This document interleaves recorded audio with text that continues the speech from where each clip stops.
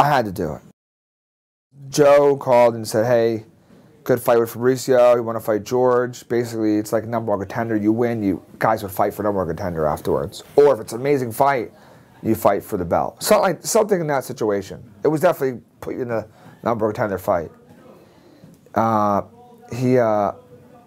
was like, I'm getting leg surgery, meniscus surgery. It's like 8 weeks out or 9 weeks out. When I'm done, it'll be 8 weeks of training. 7 weeks of training. The 8th week will be the fight. And he was like, do you want it? And I was like, yeah, but I don't know how long I'm going to be. He's like, well, we'll take 1 week off. That's the 8th week. You know, that's the 8th week. You have 7 weeks. Then you take that week off. 1, 2, 3, 4, 5, 6 weeks of training, and there's your fight. I'm like, but that ain't enough. I was either now or never. I was like, guess it's now. And I only had 2 weeks off from my last fight, too, by the way.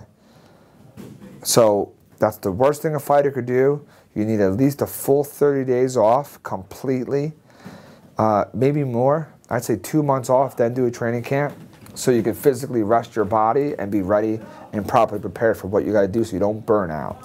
I always tell my fighters that. And all the ones that do what I just said, all lost. And my leg wasn't fully healed. I never forget it. I probably had I don't think I had the brace on going into the week of, but that knee pad was on me every single day. I think I even wore a knee pad. I don't think I wore a knee pad in the ring, in the cage, but I did wear it every day just to make sure it was protected. Good. I was healthy. I was able to train. I felt fine, and no disrespect to George, but the moment I saw George inside that octagon, I'll never, ever forget it. And I said before, it's when you know life is that it's realist, like when you watch your children be born, that is like the moment of fighting someone. In the cage, everyone leaves, and the guy's like, are you ready? Are you ready to see your child born? Are you ready at that moment in your life? You're like, am I ready right now? That's what fighting's like. At that moment, that's the best way I can describe it. And I said to myself, I'm dead. I'm not ready. Yeah, let's rock and roll. That was the worst time. I never forgot it. I was like, wow, I'm screwed right now. Because I knew my leg wasn't ready. I knew it wasn't ready going into the cage. I felt it walking. I felt my leg wasn't strong. My left leg wasn't strong. Because from the last walk to this walk, I didn't feel the same person. And then he punched me and pushed me. I fell over my knee and pop. I heard it snap. And I'm sitting there, and you could see it on the video too. I'm holding my leg, and he's just punching me in the face. And I'm like, are you going to stop this fight? And when I realized he wasn't going to stop it, I was like, whoa, whoa, whoa. And I got back up and started fighting. That was the first round, right? First round. First 2 minutes in, I fought with a torn ACL. I finished the fight. I knocked him out in round 3.